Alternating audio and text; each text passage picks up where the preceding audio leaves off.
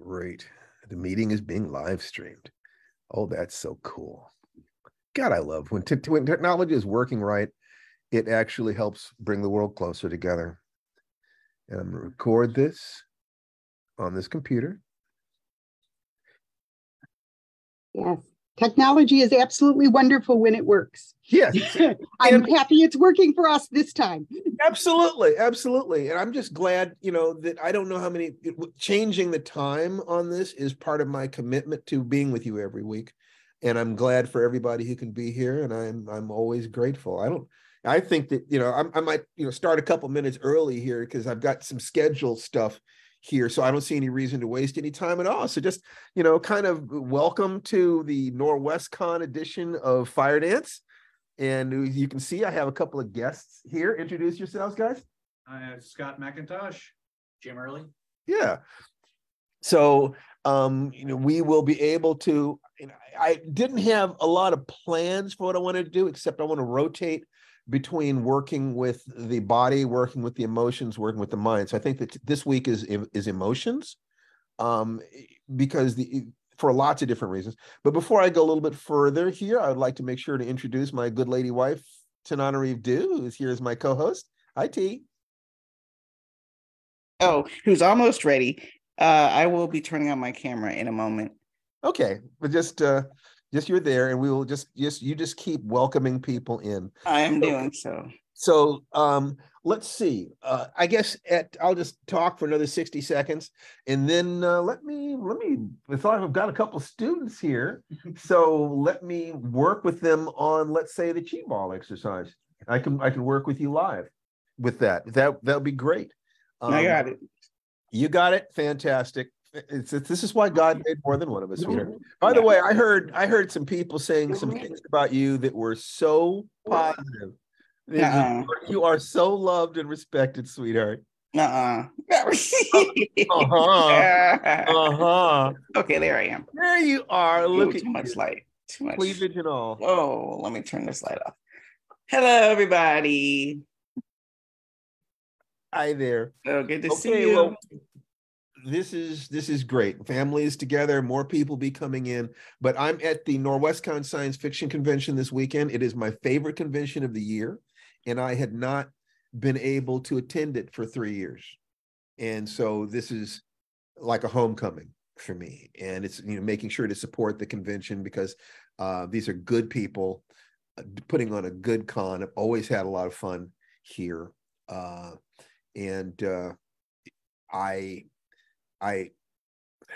I've been coming to this convention for 40 years, and being here is a little bit like visiting a younger version of myself, just kind of remembering who was that guy who started going to Norwescon and with all his hopes and dreams and insecurities, and Norwescon was a welcoming place, and I made friends here, and lovers and companions on the path.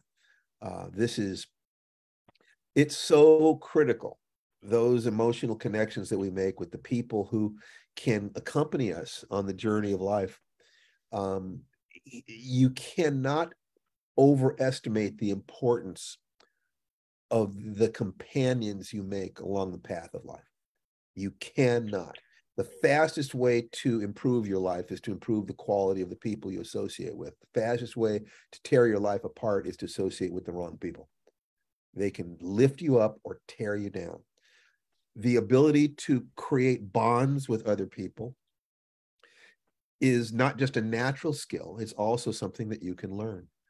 And I believe that the way to learn that is to start by being really comfortable with yourself and knowing that you can take care of yourself, or you're willing to defend yourself emotionally and spiritually as well as physically. And then once you have that security, it's possible for you to start dropping your ego barriers and start seeing yourself and others. And it's safe to do that. That when I see my wife, I see my own soul. I see how we're the same, born into different lives, different families at slightly different times, different genders, and those differences are absolutely delicious and wonderful. But it's the feeling that we connect, that she sees me and then I see her, that is the precious thing. Who does not wish to have someone in the world who you feel really gets you, or at least really cares about getting you? And I have that with her, and I have that with my family, and I have that with my friends, and I have that with my Spanish community, and I have that with my martial arts community. It's just like I've got these different tribes of people, and by interacting with them, I can be of benefit to them and also receive from them. So we're going to go into that. So the ability to feel connected to yourself. Let's take that into the question of what is Qigong. Qigong is becoming sensitive to your own energy and also sensitive to the energy of life and the energy of the world. So you start with something that is more gross in terms of less refined, like physical energy, physical heat, for instance. So we talk about the Qi ball exercise. So just rub my hands together and then shake my fingers out like this. Okay. And then I put my hands close enough together that each palm can feel the heat from the other palm. Okay. It doesn't have to be something esoteric. We can start with just the heat. And what I'm going to do here is I'm going to work with two people right here. So I'm going to ask you guys to stand up. I'm going to try to frame this properly here. And if we can't quite do it, then T, would you put my image up front and center so I can get a clearer view of how yes, okay, good.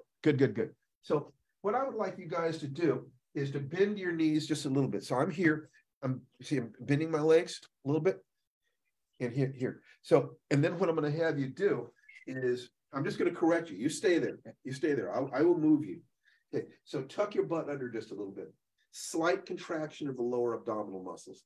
Slight contraction of the anal sphincter. Head held as if by a string from above. So you're being suspended. And now relax until you can see how far apart you can get your hands and still feel the warmth. Don't take them further than you can still feel the warmth. Okay. Tuck your butt under a little bit. Slight contraction of the anal sphincter. Head held as if by a string from above. Relax your shoulders. Chin parallel to the ground. Okay, good. Now, if you want to put, you could bend your legs more if you wanted to put more stress on yourself, or you can come up if you need less stress. So you always work your edge, okay? And your edge will change from day to day. The point here is you're becoming sensitive to your energy. How is my energy today? How am I feeling? There are times when I'm under a lot of stress and my body, I have to get my hands just like this before I can feel the warmth between them. Other days, I'm very extensive. It's like, the energy is just is raging, and I can get my hands like this, and whether I can feel it or I hallucinate that I can feel it in one way, doesn't matter. I'm not interested in processing that stuff. What matters is, do you feel connected to your life energy? So you find it, and then once you feel it, you develop the ability to kind of expand that ball until you can step into the ball. Now that energy is all around you. And that is the bubble, what one martial arts called your wingspan. That's the space that you're in, that you move through life in. So you start by just kind of breathing, but listening to your heartbeat, find your energy, see how you need to relax in order to expand it. Slight smile on your face. That's right. There you go. Tiny little smile. It's the slightest uptick. Slightest uptick. Tuck your butt under a little bit.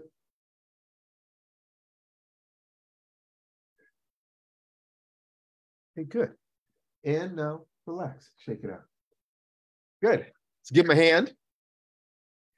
So, jazz hands. So, okay, guys. So this is a good time for me to talk about getting in contact with your own heart. The heartbeat meditation is my go-to tool for getting in touch with the life force inside you. And what you do there is you get very, very relaxed. And you can start by taking your pulse. So you feel your heartbeat. And what you're trying to do is to, without taking your pulse, relax enough that you can feel the blood pumping in your body. When you relax that much, it's like it's a little bit of the same version of the chi ball, where you're getting sensitive to your own warmth and stepping inside it. Your body is pulsing every second. To get relaxed enough to feel that pulse puts you inside the flow of the energy in your life.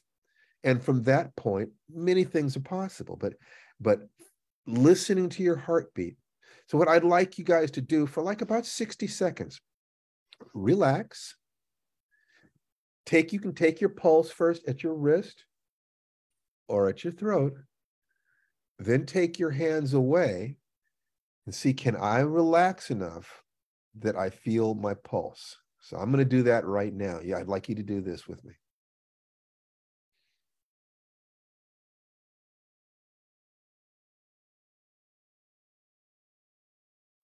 I just felt it right at the edge of my jaw, or at the edge of my cheekbone, rather.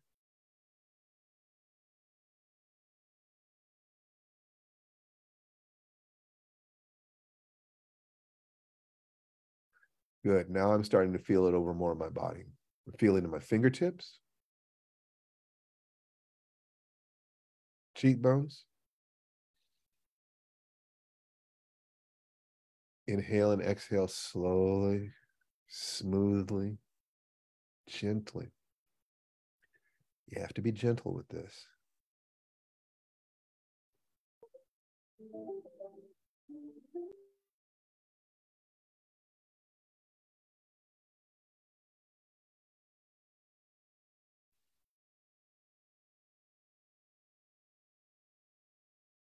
If you were to do this as your 5-minute miracle, doing diaphragmatic breathing, and in the process of the diaphragmatic breathing, feeling your heartbeat, that would be a very powerful and a very good thing. Taking you into your heart, remembering the heartbeat of your mother that you felt in the womb, getting relaxed enough and centered enough to feel the forces of life moving through your body. Is a very positive, powerful, restful thing. As you release tension in your body, it's easier and easier for you to feel that heartbeat. This is definitely a way in. It's one of the doors into your inner world.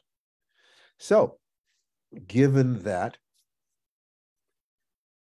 does anyone have any comments, questions, or requests about anything that we have been discussing here? Hands.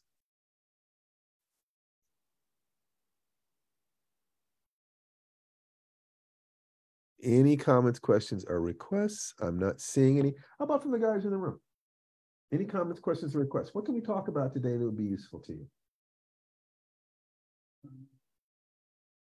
You've been going over all the same things you discussed in your panels, so it's interesting to hear the uniformity of your message. It's very nice to be one of the people who, oh yeah, I've heard this before. I know that story. But for me, I just want to learn the form itself. Okay. To the best of my ability. Okay. Which is difficult to do in a confined space like it's it's a little bit difficult to do. So why don't you ask me a question about the form, and so I can actually tilt this so that other people are benefited. So what is it that you'd like to know?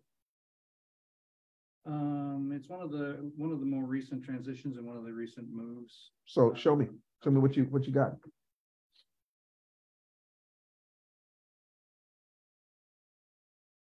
So we've got the And it's in the last few moves, last recent modules that you've done. Over here. Is this Okay. You've done this, then is it all the way around to here? Well, let me go through the first few moves. I'm not sure where you are in the form, so let me kind of go through, and you tell me. Okay. You tell me where you are. So, and I'll have to move around just a little bit because of the confined space. So, I beg your pardon on that. So,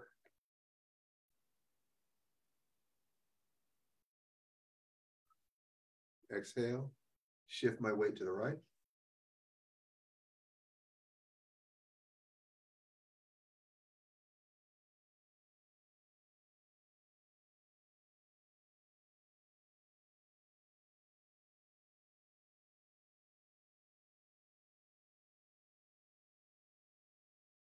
Kind of started at a diagonal, which kind of throws things off just a little bit, just for the sake of the camera. If I talked right then, I'd lost myself.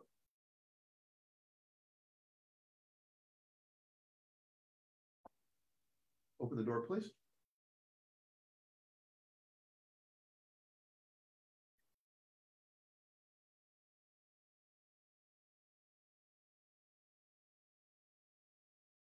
Hold the baby.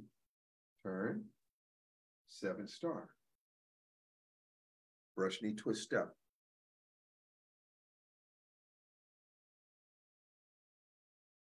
Brush knee twist step, repeat. Step forward. New.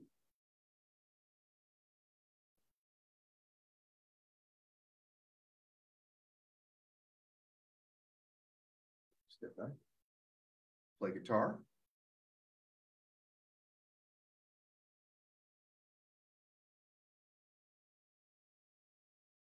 Step forward again. Reverse punch. Under punch.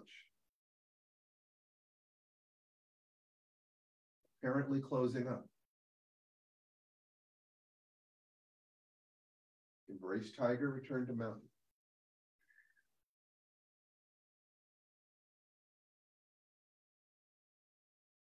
Brush knee to the corner. This is close to where you wanted to. Where no, we're much further along. Okay. Turn around, brush knee.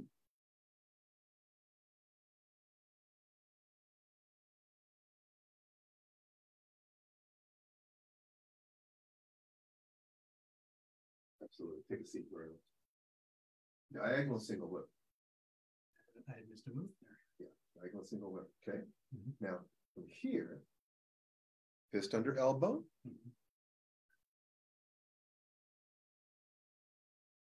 Pulse the monkey 1. Pulse the monkey 2. Pulse the monkey 3. Brush knee twist step.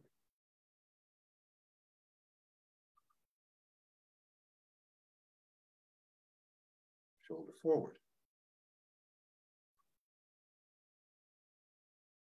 White crane spreads the wings.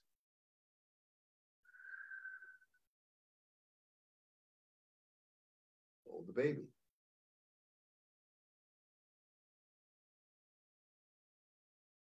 Brush knee twist step. Find needle at C bottom.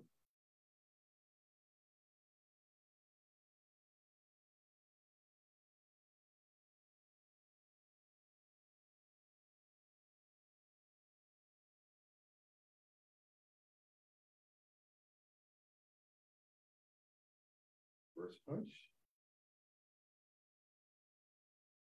Punch. We getting closer now? Still further along there. We're getting closer.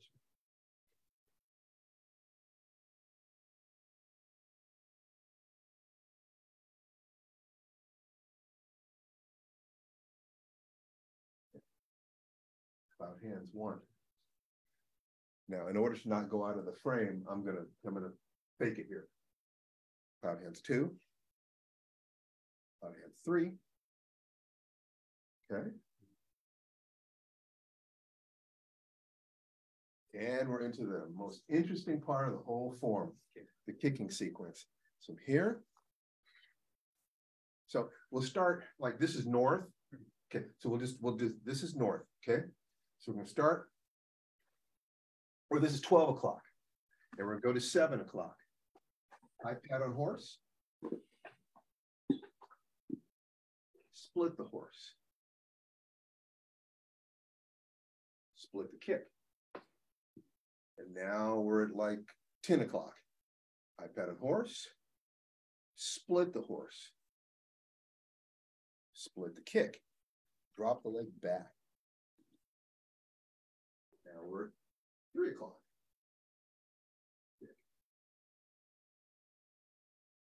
First knee twist step. So kick. First knee twist step. First knee twist step. First knee low punch. Still in frame, kind of, sort of. Okay, I'm back over here too. So that's 12. So we're back over here at like 7:30.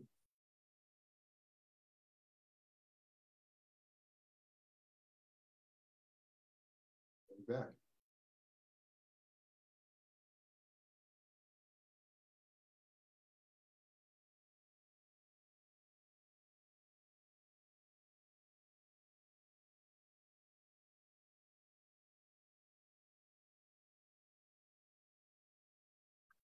Double fingers,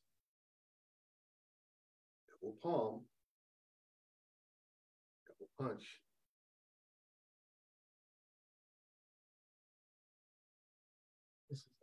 Okay, there. Mm-hmm.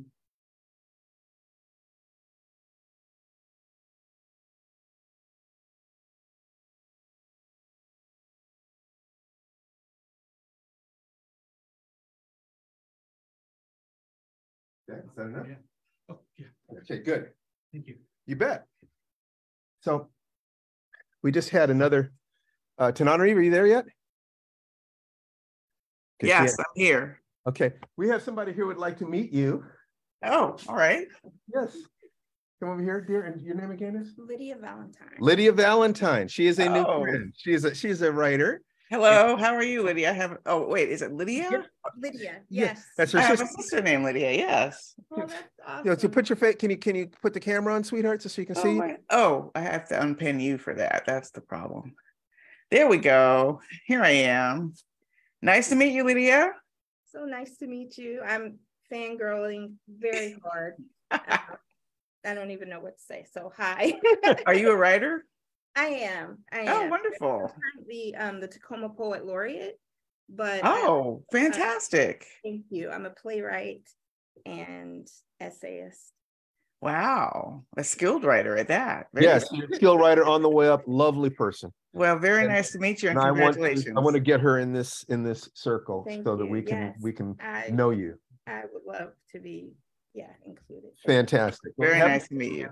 Join in. If you have any questions, you know, there's nothing that's off the table, people. If any questions that you have that would be of use to you, please ask them. Let's say I'm over here on Facebook. There might be some people on Facebook. Tried getting on Zoom, getting the message you have another meeting in progress. Oh, I'm sorry. I don't know what created that. I'm on now, so we're good. Okay. Good. Okay, great. Wonderful.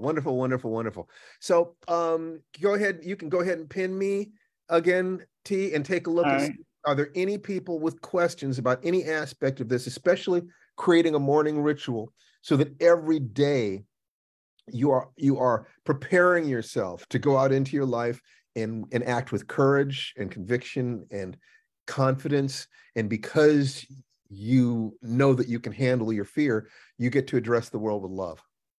You know, because when you deal with the fear, all that remains is love. And I what a world that would be if we all handled our own weight on that, in that sense. So any questions that you have about any aspect of this I'd be delighted to answer them. Would you bring me my backpack over there?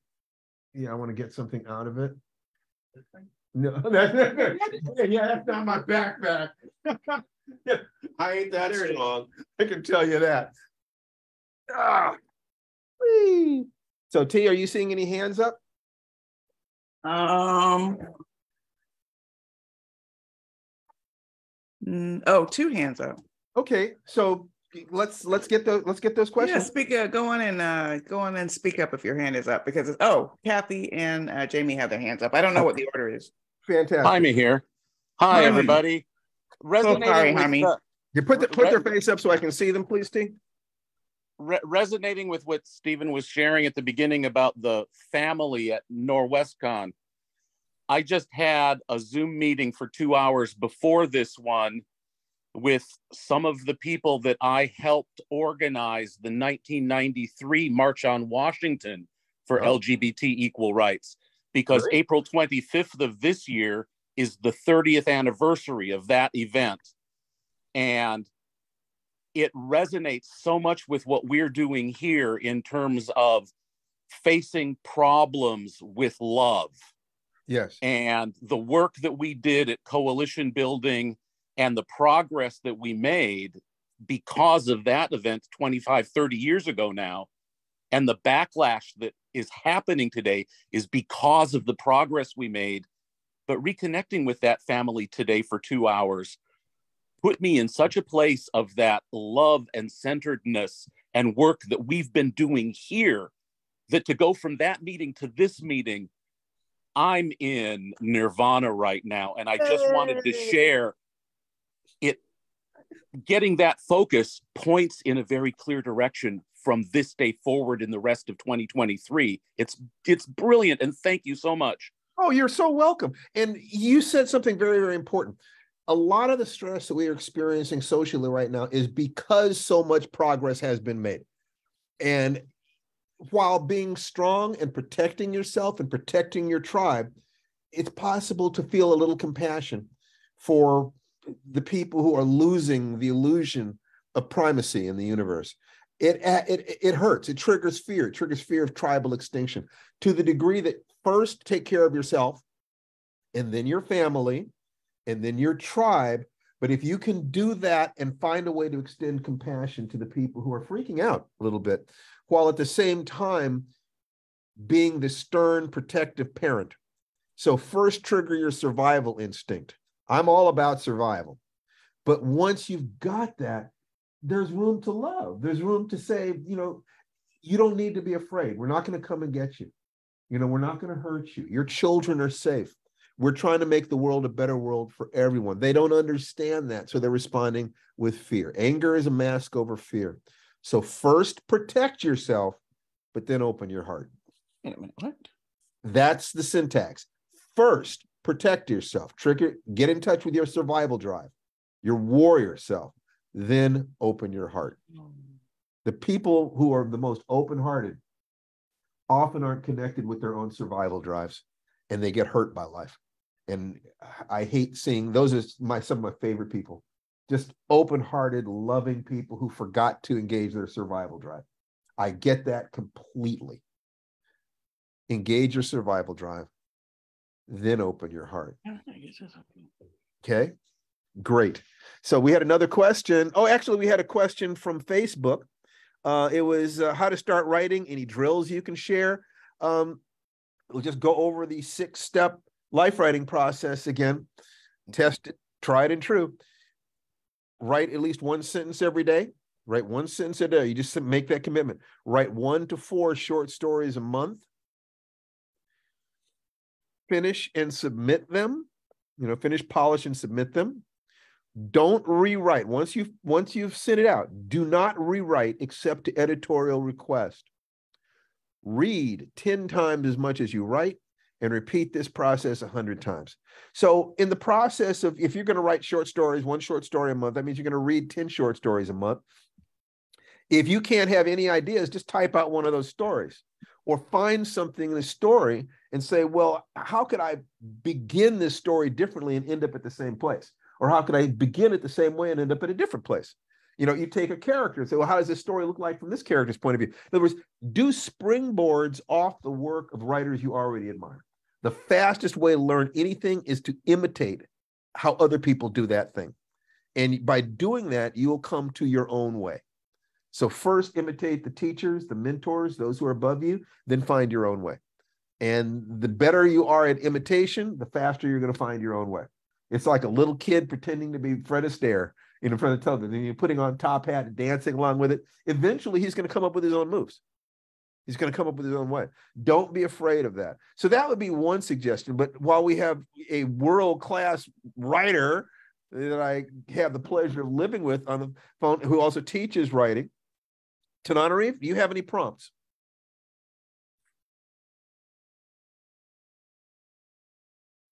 Microphone. I only added in the chat that before you send it out, get advice from beta readers. So consider rewriting the part of the writing, because rewriting is definitely a part of writing. But once you've sent it out, don't keep fussing over it until you've gotten feedback from you have a prompt. You have lots of prompts. Just name a couple prompts that your students. I don't actually have a lot of prompts at the top of my head. I mean, I get inquiries from editors, and they'll give me prompts like I'm writing a post-apocalyptic story about the end of the world. So a lot of the way I approach writing is specific to horror, and I don't know how many of you are horror writers, or if the person who asked that question is a horror writer. But assuming it's any kind of speculative fiction. Be clear on what your premise is. If you're writing horror, find a premise of it's something that scares you, something that was from real life, like a fungus was growing in our shower that turned into a whole big story because it was disgusting. But giving it higher significance, obviously, than just something that broke through the tile. Like the fungus means something. And who's the best protagonist to interact with your premise? Who has the most to learn, lose, or gain from interacting with your premise? And what is the trauma or transgression that has opened the door to the supernatural?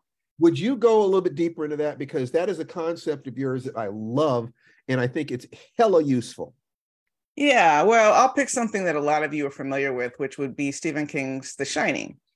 This is a novel about a haunted hotel. And of course, very famously, lots of terrible things happen there.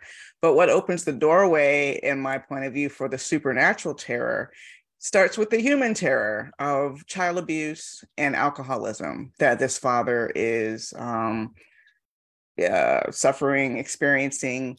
So that's what opens the doorway to the true horror. It's not just that the ghost has possessed him, but that he laid himself open for possession because of his rage, because of his alcoholism. And he already had a history of hurting Danny. So it wasn't really a big stretch that he would be chasing him through the hedge maze at the end of the movie. It's just taking what was really rotten within him already and turning it up to 11. And that's kind of what all heightened sort of horror storytelling is it's something that's rooted in human horror, but you turn it up to 11 and find a new way to express it or make it paranormal. Like, people aren't just a-holes, they're a-holes because they're possessed. That actually makes more sense than real life. Yeah. Oh my God, finally I get it.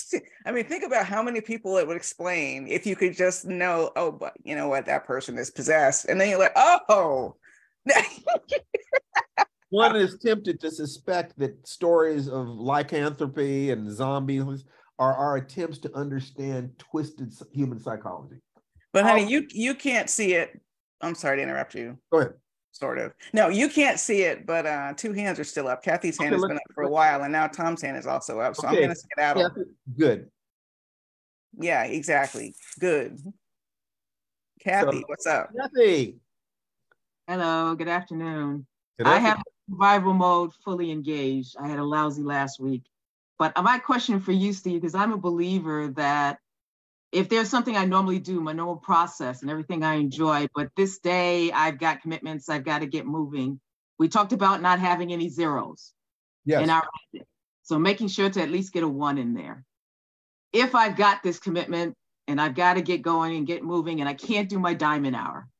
But you can do a 5-minute miracle.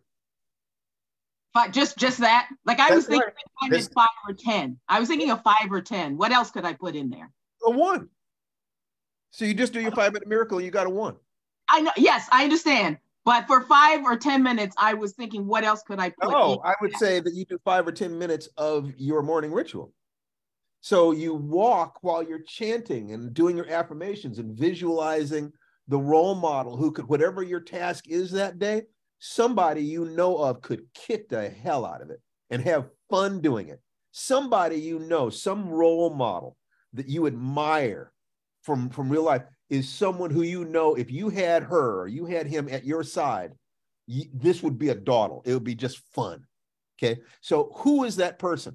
And let them, and then while you're doing that, keep your eyes on that person. How do they walk? How do they talk? How do they move? How do they breathe? What's their facial expression? What might they say to you? But do it while you're moving. If you've got 5 minutes, 10 minutes, that's enough time to do your Tai Chi. You know, I can go through the Tai Chi. And I rarely do Tai Chi as slowly as it's supposed to be done. Ideally, it should take about 20, 25 minutes to go through the whole form. Usually the way I do it doesn't take me more than 10 to 12 because I'm not trying to be a Tai Chi guy. You know, I've got Tai Chi. I need to do other things in my life. I'm looking to develop a Tai Chi flow through my life. So it isn't the form. The form is interesting, but my life is a lot more interesting. So, you know, you find smaller versions. Maybe you go through a few of the 5 Tibetans and you do that. You ask yourself, what is the 20% of your life that gets you 80% of the results? Focus on getting that 20% done. If you don't have any time, what's the 20% of the 20%? And you keep doing that till you're down to the 5-minute miracle. The 5-minute miracle should be, you know, the best of the best of the best. You never miss that. You know, in some ways, I'm breathing all day long, you know, because I've changed my breathing. My breathing is no longer what it was before. So I'm doing it all the time, but I like to think about it from time to time. Probably about once an hour, I think to myself, how am I breathing? How am I feeling? You know, do I need to make a little correction here? So it's you know, if you really want to do this right, at the top of every hour, just do a quick check-in, bottom to top. Nobody, you could be in the middle of a meeting. Nobody in the meeting has to have any idea what you're doing. But suddenly you're working on your posture a little bit. You know, you're breathing a little bit better. You make sure you got a little tiny smile on your face because the neurology of your face, the way your face is triggers positive or negative sensations in your body mind. So by putting a tiny little smile, just the tiniest little smile on your face, nobody at the table is going to notice, but you're keeping the edges of your mouth from going down. You want to keep the edges of your mouth from going down. You want them to be at least even, but preferably just the slightest little Mona Lisa smile. You know, you do that. If you can do that and then breathe smoothly, somebody could be screaming in your face. And so you don't have the smile. You keep yourself as neutral as possible. Inside you're breathing and you're saying to yourself, what are they afraid of?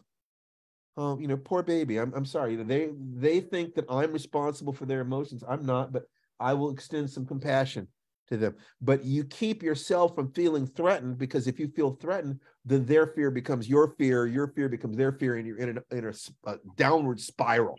You're spiraling down into hell. Okay. So you be the peace in that room. You be the calm in that room. And you can do that simply by checking your neurology. Okay? Thank you. Does that answer your question? Yes. Superb. Great question. Great question. I love good questions. I love hard questions. You know, that's where the rubber meets the road. When we're really, it's like, okay, we're motoring now. What you got for me? Okay, Tom. Hi. Good morning. Good morning. Good afternoon. Whatever it is. What's the name of the form, the Tai Chi form that you were working on? Wu style. WU. But that whole form is known as, is that all of Wu style? Yes.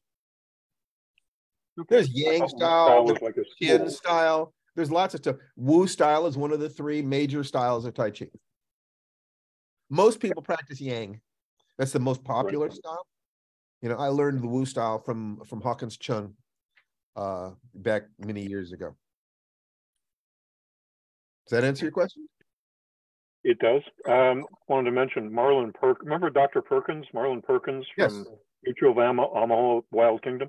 Yes. He I was in broadcasting in St. Louis. He was retired from the St. Louis Zoo. He came on my show one day to talk about the wolf sanctuary. And he mentioned that he thinks the foundation of all of our lycanthropy myths and fears and terrors are how people used to deal with the mentally ill. I believe it. They would only let the suffering person out at night on a rope, on a leash, and they didn't have highly developed language, and so the person would be howling at the moon. Other people would hear it, and that could have been the foundation of a lot of the myths. It kind of makes awful sense to me. I kind of think that is true, but that also it's, serial killers. People, finding the body of a human being that has been absolutely savaged by a Jack the Ripper sort of thing. It's easy to imagine. Human being couldn't do this. They must have been infested by a demon. They must be part animal. How is this? It's an attempt to understand misanthropy at a deep level, and pathology at that deep level, and homicidal impulse and things. How do we make sense of the world? We create these stories, and part of the reason those stories are effective is that, something, there are people you cannot reason with. There are people who will not respond to kindness. There are people, and I think that looking at serial killers, it's not that this is a psychological position, but my position is that they are animals in human form. Their hunting instinct is disproportionate to their mercy and their empathy. That if you watch a cat torture a lizard, it's very obvious that cruelty exists in the animal kingdom, and that it is probably an outgrowth of the ability to have no empathy towards the thing you're hunting and killing, because your family must survive. So to a certain degree, the person who's going to be the most successful hunter is going to enjoy the kill, because the things that we enjoy, we practice more. So, but how much can you enjoy the kill without that pleasure having the risk of getting out of balance? And now you're hunting for the pleasure of hunting, as opposed to, yeah, what? Somebody said, wow, and I just... That was me. Okay. But at any rate, so that's just kind of the way I represent it, and to remind me that some of the people I encounter are not going to be capable of being reasoned with. There are people who would get you into a conversation and then cut your throat while you're thinking. Imagine such as, oh, what do I think? There are people who will do things like that. Not often, but often enough that when you're around strangers and you don't have any help, I like to stay in condition yellow. I like to have some part of me aware of the distance and the timing and where I am and what's around me and is anything behind me, because I would like very much to stay alive to come and talk to you again next week. So at any rate, does that answer your question, Tom? Pretty much. I've been doing the joint mobilization and the chanting during the joint mobilization. That works. And that's been, I think there's an effect. Yeah, and the more intense the movement and the more intensely you speak, the stronger the effect. So if you want a stronger effect, then do it while you're walking on a hill, pumping heavy hands every day and every way of getting better, or whatever it is that you're doing. You increase the intensity of the physical activity or the intensity of the chanting and so forth, and so that you're creating a neurology of power that is focused around a positive way to address the world. And you can change your emotions in a heartbeat. You can program that in so that it lasts all day if you will do that for 10 to 20 minutes at a time. And the people who my approach to this comes from about a dozen different teachers and a dozen different cultures. But Tony Robbins, who was one of the people who talked about this, talked about how when he was trying to change himself, he would go running on the beach for an hour chanting this, and that's how he changed his mind to a success mindset, because he found the part of himself that was capable of running and exerting himself, and at the same time speaking what it is that he wanted to be in the world. And that he called that part of himself Tony Robbins. That's the real Tony Robbins, is the person with that energy. So if you look at who is the part of yourself that you would need to bring forth or to be in order to write, in order to deal with a family emergency, in order to deal with your finances, what is the part of you that can deal with your challenges with grace and courage and power. Give that part a name. I have a part of me that I named that is responsible for my poor behavior, my cowardice and my sloth. His name is Mortimer. Yeah. It's like, okay, Mortimer's back. Oh, yeah, in the play, The Fantastics, the musical, there's a character called Mortimer, the man who dies. That's his job. He's an actor whose specialty is dying in the scene. Yeah. Yes. Mortimer lets fear stop him from everything, and he makes jokes about it to cover up that fear. He's a good guy. I love Mortimer, but I cannot let him have control of the car. I cannot let him drive. He can sit in the back seat, and oh my God, it's like that bus over there. That's right. Shut up. Or get in the trunk. Yeah, that's right. When you put him in the trunk, there are times, so at any rate. Anyway, so, thanks for the question, Tom. Any other hands up, team? Tananari. I don't see any hands. Okay, great.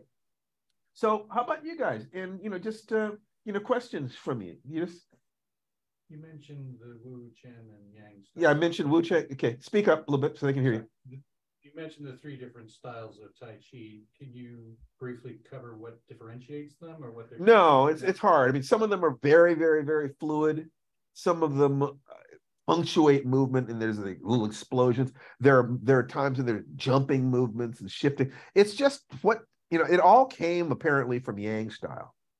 And then each teacher has their own interpretation. Each student of that teacher does it a little bit differently. And when they go off and start their own schools, they will add their own flavor. I try very hard to stay within what it was that I was taught. There are some little modifications that I make along the way for my body, my interest, but I try very, very hard to keep it the way it was. But there's no way, because I can't do it the way Hawkins did it. Not only that, but it is inevitable that errors creep in. There's nothing I can do to stop errors from creeping into what I'm doing. It was 30 years ago that I studied this stuff. Okay. So what I can do is I can be sure that the energy of Tai Chi is present in what I'm doing. And it's the energy that's more important than the movement. It is that sense. Look at the movement between the movements. Okay. That's where it is. What are the transitions between the movements? When the more slower you get, the more difficult it is to disguise the flaws in your motion. So when I slow this down using shoes that have crepe soles or rubber soles on a rug, there is no way for me to turn my foot without friction on the ground. I've got to hop a little bit. I've got to change. You're going to see some imperfections in there, some wobbles, just part of life. Is that not a metaphor for our lives?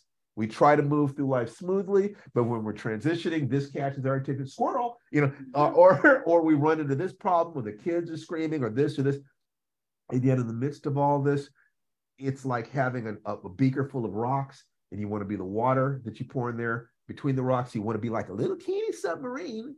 Let's say you put in rocks, and then you put in pebbles, and then you put in sand, right? Then you put in water. If you get your ego small enough, you can be like the submarine traveling the water between the grains of sand. So you see the obstacles, you deal with them, but just don't get attached to it. Just, let me just flow. Let me look for the space between the trees when I'm riding a bicycle through the forest. Let me look for the water between the rocks when I'm doing whitewater rafting. Let me focus on where I can move through and enjoy the trip, because it's short. If we lived 10,000 years, it would still seem short. We lived 1 million years, it would still seem short by the time we got to the end of it. It's like gone in an instant. So enjoy. I went off on a slight tangent there, but did that answer your question? Okay, great. Comments, questions, requests? Yes, good. I am horrible at writing short stories because I feel like, no, there's so much more to go. This arc is not finished.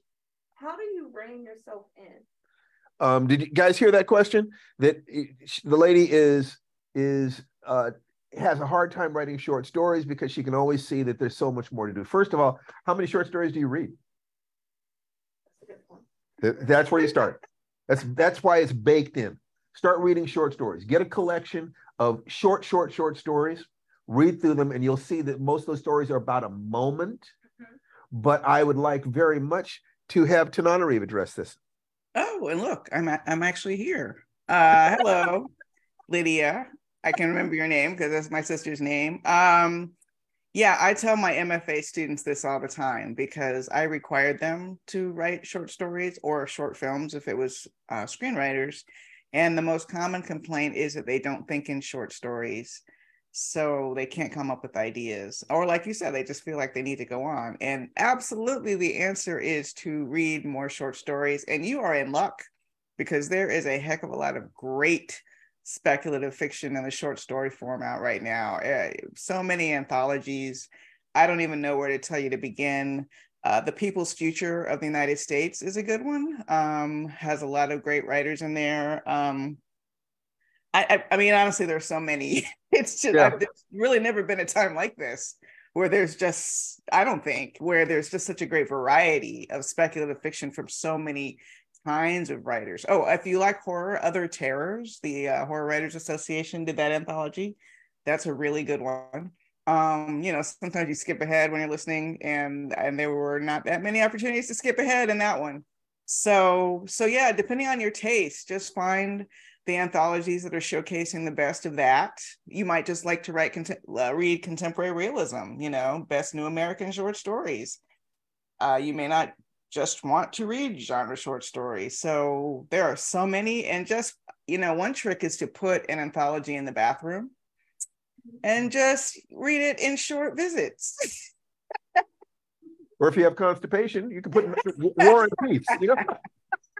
So there you are. You're getting all kinds of advice here, not just how to write, but how to go to the bathroom. So anyway, audience in the room, and I start getting silly. You know, I'm just so happy to be around students again. You're just actually the physical presence. But what I'd like you to do is to take a step back from the specific suggestion and ask, how does that relate to the general principle? She says, and I said, you model. What do you want to do? You find people who can already do it. Model them. So you read a bunch of short stories and you find, oh my God, Joyce Carol Oates is a fantastic short story writer. Use her as a model. Bring her into your morning ritual. See her. Read interviews with her. What does she think about writing?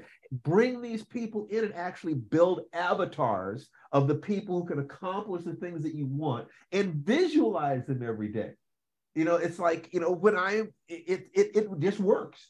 It just works. You extend your imagination to create a synthetic version of the person who you'd like to, whose work you'd like to follow. I wish I had this person. I wish I could talk to Edgar Allan Poe. I wish I could talk to Octavia Butler. I wish I could do this. I wish I could do that. Study them. Bring them into your life. Deliberately imitate their work. Take a short story by somebody who you admire and type it out or write it. Go ahead, T. And by the way, it's fine if the ending of your short story continues to suggest a world that can continue or a scenario that could continue, but you have created a complete arc for your protagonist in this story. I have short story premises I have returned to again and again, you know, with different characters experiencing different moments or that same character at different stages of her life. But it's like Steve said, usually short stories are typically about a moment of significant change or decision, or in the case of horror, you almost just died. Well, not only that, T, but once you find a thematic that touches your heart deeply, you can build an entire career on a single theme. You know, Edgar Rice Burroughs told the same story over and over and over again, changed the field, built an empire off of basically one idea, the primitive human being, you know, in conflict, the conflict between the primitive and the civilized man. You know, that once you touch one of those and you honestly enjoy that, write it over and over and over and over again, because there are going to be people out there who are going to be interested in your constant exploration of the same theme in different directions. Does the Cheesecake Factory worry about making something other than cheesecake? I mean, well, we've been making cheesecake long enough. Let's do pies. No, there are people who want cheesecake every day. They're going to be, and there'll be different people, but it's enough to build a career. You know, what you want is to spend your life doing something you enjoy that also is of service to people so that they will give you money. You know, it's so uncomplicated. Once you look at it, find something you enjoy and get good at it enough that other people see the value and give you money. And then in terms of, I'm worried about, you know, I'm worried about AI, I'm worried about this, and just be in the 20% of your field. You don't have to be in the best, just don't be in the bottom 20%. The bottom 20% are always going to be worrying about stuff like that. The people at the top, they're always going to be working. You know, and maybe it'll get to the top 10%, but all it takes to be in the top 10% is beating the people who are lazier than you. Getting into the top 1% is a lot harder. And it requires luck and maybe something innate. And getting into a fraction of the top 1%, that's where you're probably going to sacrifice other things in your life to get there. But you can make a perfectly good living just being in the top 20% of almost any field. And you can have a life and do this thing and live longer than the people who are beating themselves up to try to get to the top. There's nothing at the top. There's nothing at the top except fear of being at the bottom. You know, that Prince in the Gold album has a great song about what it's like to get to the top of the mountain and find out there's nothing there. Don't sacrifice your love, your life, your health, your family, your integrity to beat out the people who are willing to sacrifice everything to get to the top 0.001%. That's nice. But, you know, I made it into, well, probably just the top couple of percent in terms of ranking and things like that in the martial arts, just by being a tortoise, just doing it every day. And there are all these people who are better than me and faster than me. And some part of me kind of said, well, that's wonderful. I mean, look how fast he is. Yep, that's wonderful. I wish I could be that fast. I guess I'll just plod along. And 20 years later, I go to the reunion and they've all got big bellies and they're gray and they're out of shape and they're talking about their glory days and I'm still doing it. Well, I guess everything worked out the way it was supposed to. Well, that's the Mortimer voice, actually. Mortimer Schnurr. Tom's hand is up. What'd you say? Tom, is your hand up? Okay. Yes, my hand is up again. You mentioned the wisdom of finding the writer, the short story writer that you want to emulate, and going so far as to copy and write their story. Yeah. This used to be and it works. This used to be a well-known teaching method for composers, for people back in the days when everything was handwritten, before it was easy to typeset music. When everybody learned composition skills from church organists, and they would sit you down and say, okay, here's something by Rameau, here's something by Bach, here's a short piece by Handel, copy it out. Yes. And when you finish that one, I'm going to give you another one to copy it out. And we're going to talk about what you saw as you copied it. Yes. And what you heard as you copied it. And what you played when you played it from your own manuscript. As far as I know, every artist learns by copying the art of masters. Every comic artist starts by drawing out Jack Kirby, or Steve Ditko or whatever. You draw that, and that's how you learn. Children understand this, but adults start thinking, well, if I do that, I'm going to accidentally be Rembrandt. What? Are you kidding me? How much ego does it take to think that you're just going to accidentally be one of the masters? No. Along the way, you'll find your own way. That's all.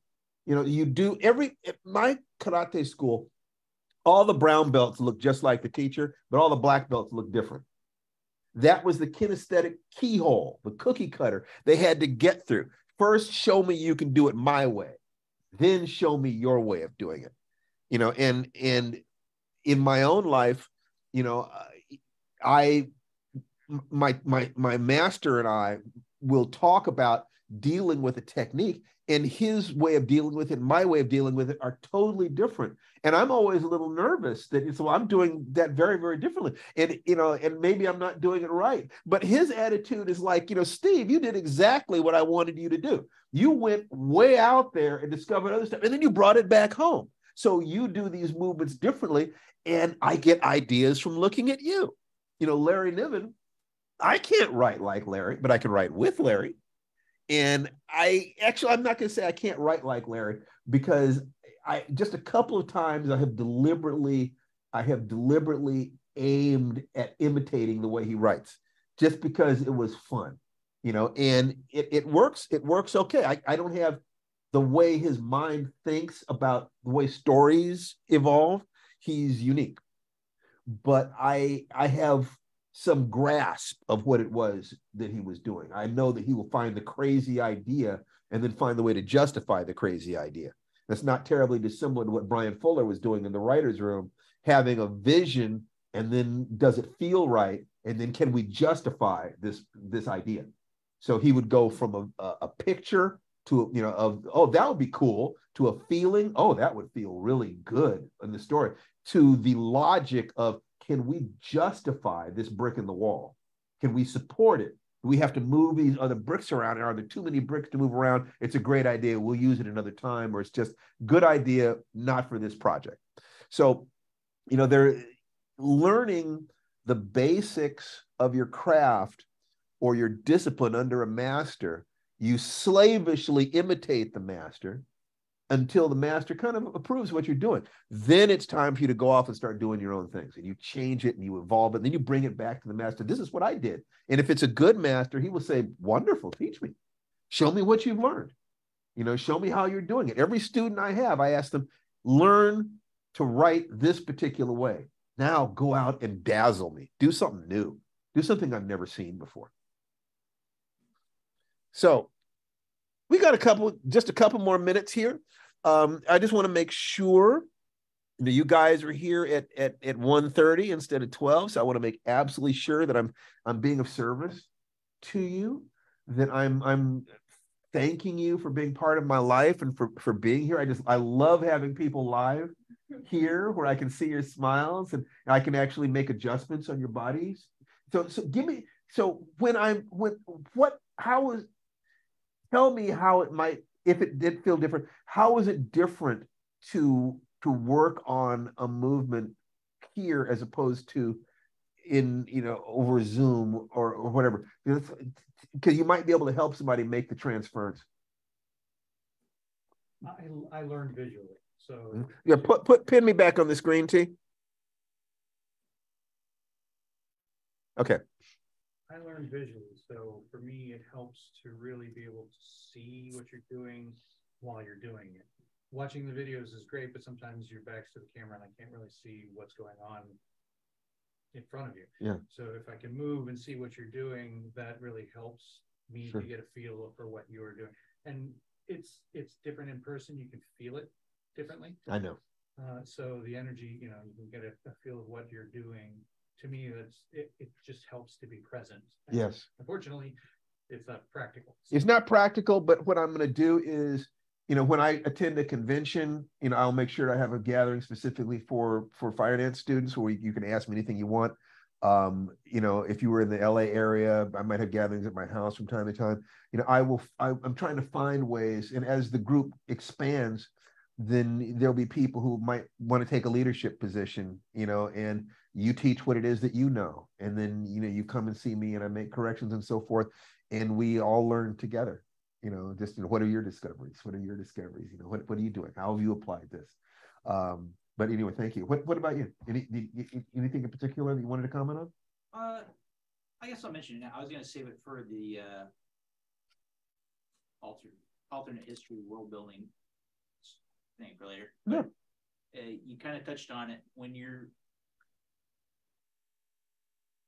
It's like I've got ideas for worlds and stories to go in them, but I want to write the short stories, especially after what we've been talking about today, to build up my skills.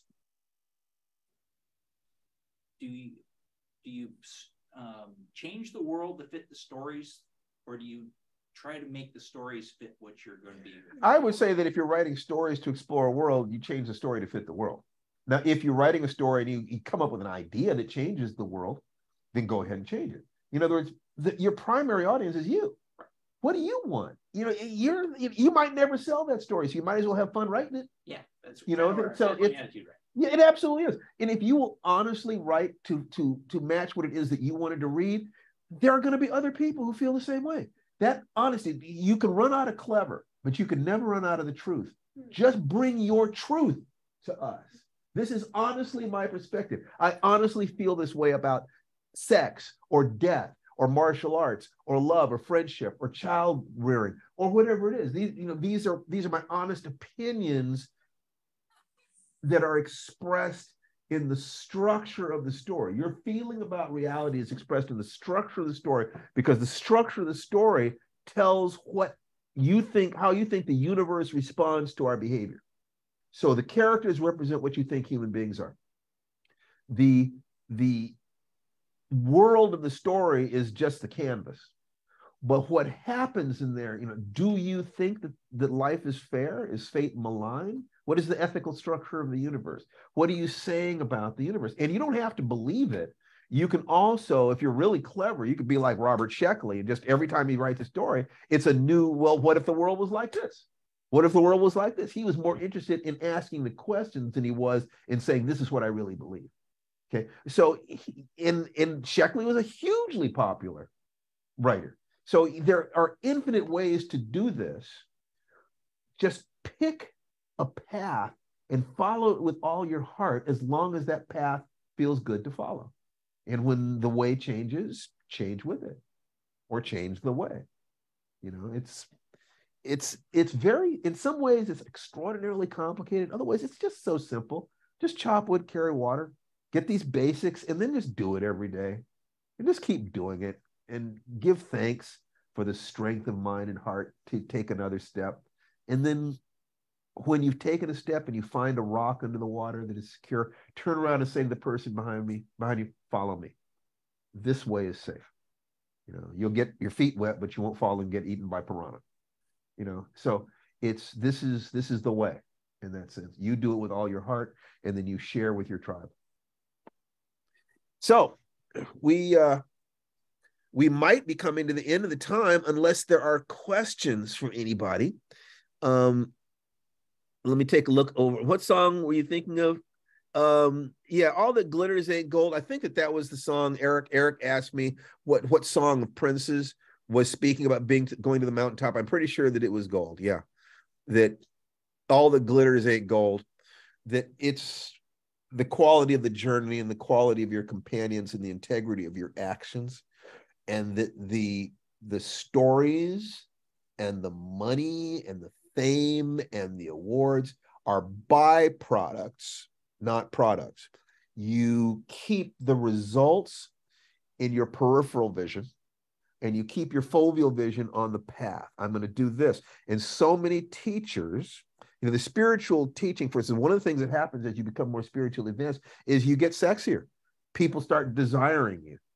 And the number of spiritual teachers who have fallen off the path by mistaking the admiration of their female or male students, what the students are hypnotized by is the energy of someone walking the path. To misinterpret that as them interested in you is a core error. And when you exploit that, that is as bad as child abuse. My students are my children. My students are my children, and the integrity of my relationship to them is sacred. That I used to go in front of a class, and I know that I had hit the right frequency when all the guys in the class were just a little scared of me and wanted to be my friends, and the women in the class were starting to wonder what I'd be like in bed. That when I hit that, I knew that their neurology was open and I could communicate to them on a deeper level. But to abuse that would be a sin. That would be, like I said, child abuse. So that energy of life is the thing that you want. You want to crack open their heads so that you have access to their hearts. But once you're there, be very gentle and be very careful with it. That is the way I look at it. Any closing comments, questions, or requests from the attendants here? Any closing comments, questions, or requests from the students in attendance there? Then what I'd like to say is that at Norwescon, we have a discount. There's a discount coupon for $10 off the Tai Chi Firedance program. And I'll put it in the chat. And the discount coupon, the coupon code is Norwescon 45. No, I'm sorry, Norwescon 45. So I'm going to do this to everybody, everyone in meeting, and that is your discount code. We would love it if you wanted to join us on this journey, so it's easier for me to coach you, because there's a phrase of movement and a particular set of philosophies that you then can have questions about. And by bouncing off of me, it's easier to communicate things that can't quite be put into words. Those of you who have seen me teaching the same thing from different perspectives know that what I'm trying desperately to do is communicate something that cannot quite be put into words. We can dance around it, but the thing itself, it's like, I cannot describe a sandwich thoroughly enough to nourish your body. I can tell you how to make a sandwich. That before, when you're a virgin, you can have all the fantasies you want about what sex is going to be like, but ain't no comparison to the first time things actually happen. We can prepare you, we can show you how to get there, but the experience is the thing. The same thing is true about writing, about love and relationships, and about caring for your physical body. There are things that we can put into words, but the most important things, jazz is what happens between the notes. Poetry is what happens between the lines. Until we meet you again next week, have a wonderful, wonderful week. We would love for you to join us in the Firedance program, but just come here on Saturdays and share your energy with us, and you are doing a wonderful thing. So I'd like to close this. Tananari, do you have any closing words, sweetheart?